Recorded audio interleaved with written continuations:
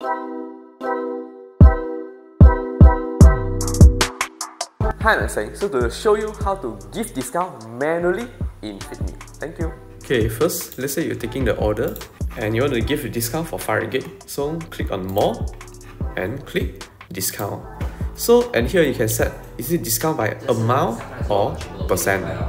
So if you want to discount by the amount, just click 5, or you also can delete and choose the default.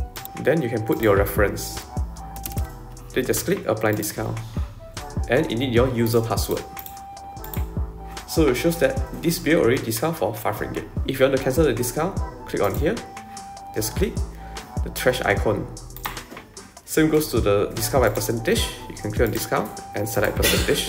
You can put 10%. Then just click Apply Discount. So it will show like this. Then just do payment as usual. If you want to discount for the item, click on the quantity. Then apply discount. So I want to apply for 10%. Then just click Apply Discount. So it will show like this. If you want to cancel, same theory apply, just click Remove. Furthermore, you also can set for free of charge. And you can put your reference, just click Apply Discount. Then it will show like this. If you want to check for the transaction, click here and go to transaction. So from there, you can check on the discount amount for each transaction. Furthermore, you can go to the report and refer to the discount report.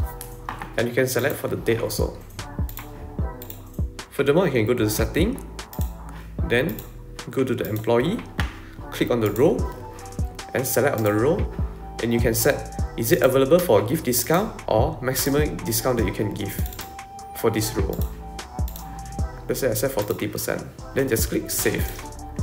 That's all for today. Thank you. Cari post system, cari Aseng. Find Guinness Post, find Aseng. Aseng. 找 post system, 找 Aseng.